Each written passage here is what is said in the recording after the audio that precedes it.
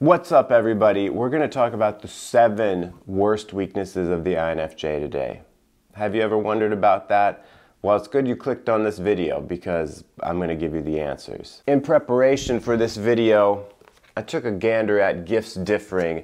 And a lot of people ask me, what's a good book to read? I actually want to read a book about Myers-Briggs to learn about it. Gifts Differing is the one you want. It's a great overview of everything, all the types, how it all works, what it all means. Very interesting. Link is in the I've said that phrase like thousands of times and I still get tripped up. It's in the description if you want to pick it up for yourself. Oh, and it's worth noting, by the way, that a lot of these are weaknesses for INTJs too, because INFJs and INTJs are extremely similar. They both have introverted intuition as their dominant function, and that's where most of these weaknesses come from. The irony is the weaknesses come from the strength. Pack it up, pack it in, let me begin. INFJ weakness number 1 is that they can get easily detached from reality, and this happens because they are easily sucked into their own inner world. Introverted intuition is a very deep, rich inner world of, you could call it imagination, but it's not quite that. It's really like finding connections between things, guessing at the meaning of how things come together. It's very abstract. In a way, it's like trying to look at the whole world and bring it down into one meaning, one pattern. Where is it all going? And INFJs can, for sure, be in the present moment for a little while, but it's not long before they just sink back into their own brain and the intuition goes into overdrive and they become detached from what's actually happening around them. And it can be good sometimes, because if an INFJ gets really, if they have a strong inner vision, they can be very determined and detached from their reality in a good way, because it allows them to focus on one thing. But a lot of times that can be a weakness as well, because life goes on. Life doesn't stop because you wanted to focus on something. Number 2 is that INFJs are too reliant on inspiration in a sense, and they don't want to do tedious work. They don't want to do rote routine grunt work. This is because INFJs like to overplan stuff. They overplan because they're trying to avoid the work. So they're like, if I can just think about, if I can get an inspiration, instead of like just immediately starting to work toward it, or even working without full inspiration, I have to wait for it all to come together in my mind, for the intuition to put it all together, to piece it all together. So as an example, let's say that we have an INFJ who's a novelist. Now, novel writing is tedious. You have to like write a lot of words, and it takes a while. So don't take these examples totally literally. Like an INFJ novelist could do whatever, but just to illustrate this particular point, an INFJ who's trying to write a novel might wait years, have the idea and be like, that's a great idea, I'm inspired, but then just let that stew, let that marinate for a long time before ever writing it, because they don't want to start doing something if it's going to be a lot of kind of grunt work where they're grinding to figure things out along the way. So they'll wait until it all comes together and is galvanized, if you will, and then just write it as fast as possible once it's fully formed in their mind. A lot of it is because they don't want to be surprised, the INFJs, by tedious things along the way, and they don't want to have to deal with it, so they want to work it out in advance to skip over that. You'll notice intuitives like to skip over things. That's sort of like their thing. Number 3 is that INFJs can be stubborn. This is one that doesn't get brought up a whole heck of a lot. Here's how the stubbornness can play out, is that INFJs will create kind of a vision where they see things going. The introverted intuition is very focused on the future because it's trying to guess what's going to happen next and project and be like, this is how things have gone in the past, this is the pattern, this is how it's going to go in the future, etc. So when they have that particular intuition, that vision of where things are going, they don't want to listen to other people who contradict that. And that in part is because it's introverted, so it's subjective. Like things that are introverted are focused inward on the self. And so INFJs have a certain loyalty to that. They don't want to betray their own inner guidance where the intuition is saying things are going. And there's also a fear aspect, because if someone else says, oh, well, it's actually going this other way, you should do this other thing, the INFJ will be like, going back to the last point, INFJs will be like, I worked it out for myself to skip over the tedium and the chaos that could come about from not planning enough. So if I go with this other person's thing, then I'm opening myself up to that. And so that can be a weakness though, because INFJs aren't always right. I think that's a common misconception. The INFJs, I see it in the comments, it's like, oh, my intuition told me this. Intuition it doesn't mean it's right. It just means it's really a guess. Intuition might be predictive, that doesn't mean it's right. Nostradamus predicted stuff. He wasn't right. Or was he? Why don't we pause briefly to see if YouTube would like to show a commercial. Thanks for sitting through that, and if you're enjoying yourself, hit the like button and consider subscribing if you haven't done so already.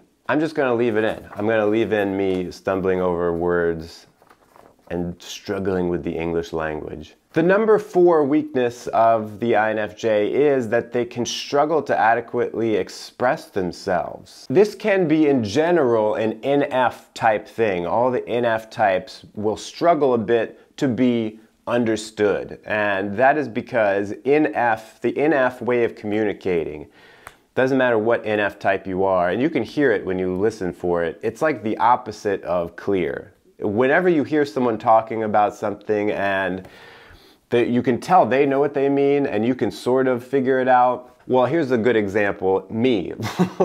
Watch a lot of my videos where I'm talking about INFJ stuff. There's like a obvious lack of concrete examples of things. And I worked in this script in particular, in this video, to give some examples so that I could like fight that lack of clarity.